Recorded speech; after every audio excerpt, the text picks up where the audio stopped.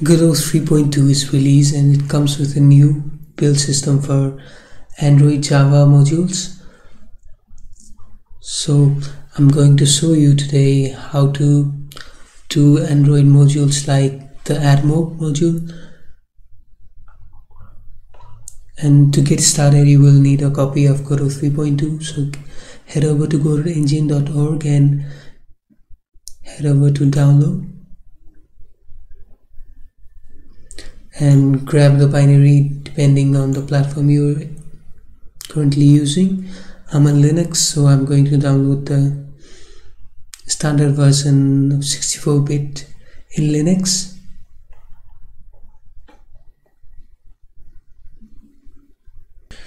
The next thing we're going to need is Android Studio, so head over to develop.android.com and then download Android Studio depending on your platform. Select the binary corresponding to your platform and then install it. And after you install Android Studio, you want to install the SDK and all the platform tools so that we can get started. The next thing we're going to need is Java. So if you don't have Java installed in your system, you'll want to install it. You can either use OpenJDK or Oracle JDK, but regardless of the implementation, you will want to use Admob JDK 8. So make sure to download and install the Java version, Admob Java version 8. Next up, head over to this GitHub repo. I'll put a link in the description below and clone this. So this contains the Admob plugin and a demo which I'm going to use to demonstrate how to use this plugin, how to build and use this plugin. And I will explain all the methods and the callbacks available with this module.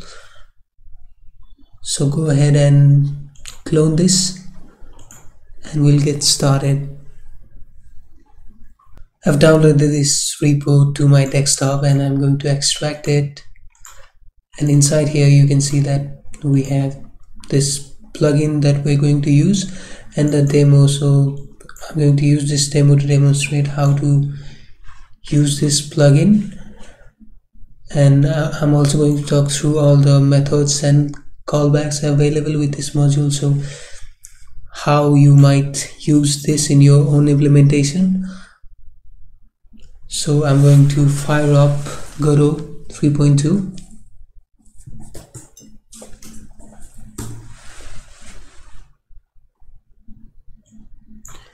and yeah, this is just the demo available with the Git repo. I'm going to edit it. As you can see, this is a fairly simple implementation with just 3 buttons that toggle or enable the banner, interstitial or the rewinded video.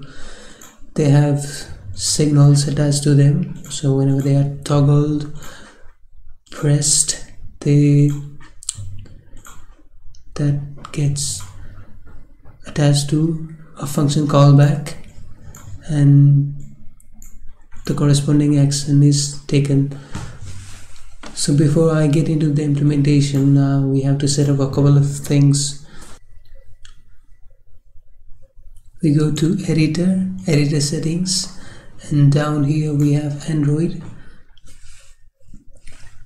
and we have to set up all of these options to point to the correct thing. So this is the Android debug bridge which is available inside the SDK platform tools.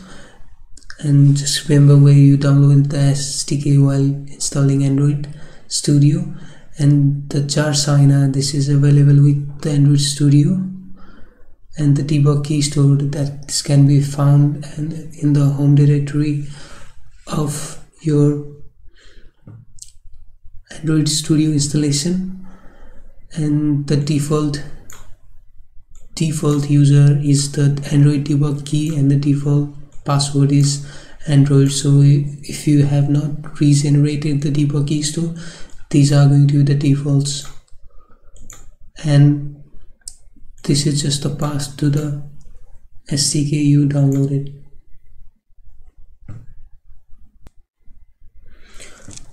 And after that, make sure that you have downloaded and installed the export template for the current version of your editor. So I already have it downloaded, the 3.2 stable version of the export templates. So I'm not going to download them again, but if you haven't done that, just head over here and download them. The next thing we're going to set up is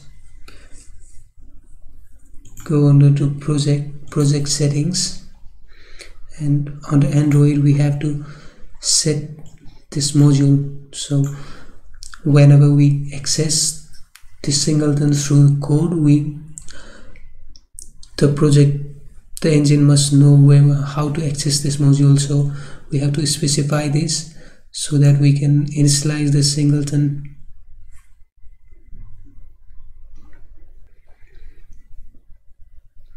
After you've done that, head over to project and then click on install Android build template. What this is going to do is this is going to create an Android folder inside your project, and where we can place modules which can be built separately and while we are exporting the game or our project.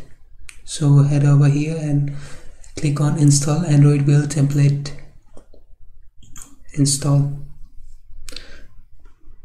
So if we now head over to the project folder, we see that we have an Android folder inside here. So now what we're going to do is that we just copy this plugin and just paste it inside this Android folder, so that whenever the build system starts to build, it detects this plugin and then do its thing. And now if everything is set up properly, then we should be able to build. We just go to export and then add. If you don't have this, just click on add an Android, and then down here we should configure some things.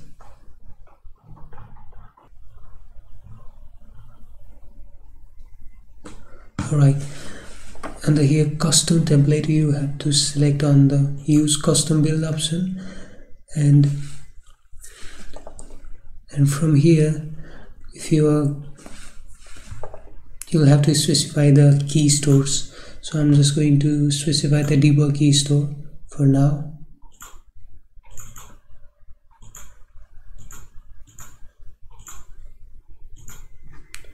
I'm just going to create a debug version, not a release version. So I'm just going to select the debug, and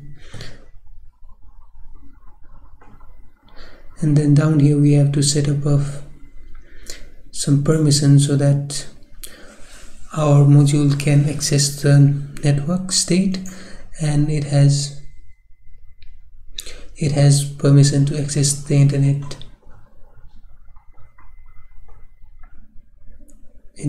So if after we check these two boxes, these permission will appear in the manifest, and our ads will load correctly. So if we've done everything perfectly, then this should work.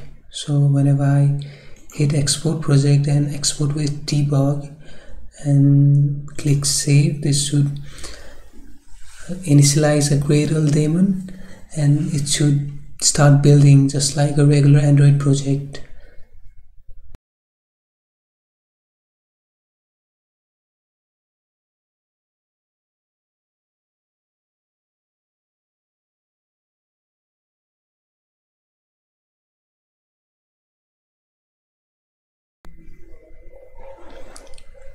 As you saw, that build was successful, and I will test that out in a real device later on. So that just keep in mind that this also works for one-click deploy. So if you have a device attached through USB debugging enabled, with USB debugging enabled, then it's going to work also for that. Let's get down to implementation now. Here we have this Admob variable initialized to null. So this is just to make sure that if we have the Admob singleton available, we initialize it. Otherwise we just keep it as null. So in order to check if whenever we call load banner, load interstitial, or load rewarded video, we do have the function. Otherwise we will be just calling a non-existent function, and that will cause an error. And down here we have the isReal variable, which is set to false. So whenever you are testing your ads, you don't want to show actual ads, so you set this to false. And even if you set this to true, it's not going to show actual ads, because these units down here, they are actually testing units. And as the message says, you just take the IDs from your Admob account and replace this here. And in Ready, it is very self-explanatory what it does. So if the engine has the module Admob, then we initialize it to the Admob variable and pass the instance ID to init, and we call load banner, load interstitial, and load rewarded video. So they are just 3 functions defined down here. So what they do is they check if the module is available, and if they do, they call their respective functions available in the singleton. And these signal callbacks are specific to this implementation, which happen to get called on whenever this is toggled, or this is pressed, or this is pressed. So these may vary depending on your implementation. You might want to show ads at different times.